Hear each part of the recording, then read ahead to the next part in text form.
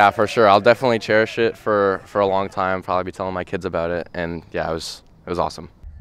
How Brody Jones spent his awesome summer vacation was winning an Elite Club Soccer National Championship in Richmond, Virginia last week.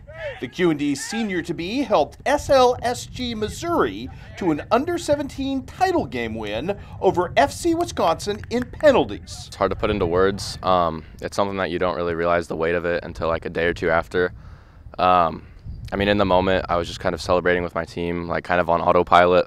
But then the day after at the airport, I was talking with two of my teammates who were on my flight, and that's when like we really started to realize, like the realization was kicking in what we just did. So it was definitely a really cool experience. Call it a case of instant chemistry. Everyone was from St. Louis except me and one other teammate who was from Rolla, Missouri. Going into this season, I didn't really know any of the players on the team, but I got to know a lot of them slowly over the course of the year and built some pretty strong friendships over the course of the year. So yeah, it was a great experience.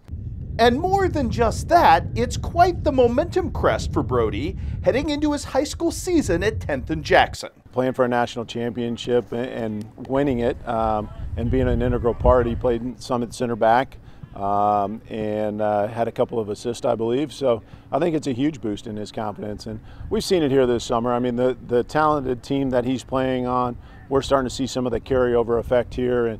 And Brody's been kind of a quiet guy, but now he's more of a leader, and he's leading by example and playing pretty well right now. It definitely brings my confidence up a lot, especially playing with some other experienced quality players. I think we'll have a really good core.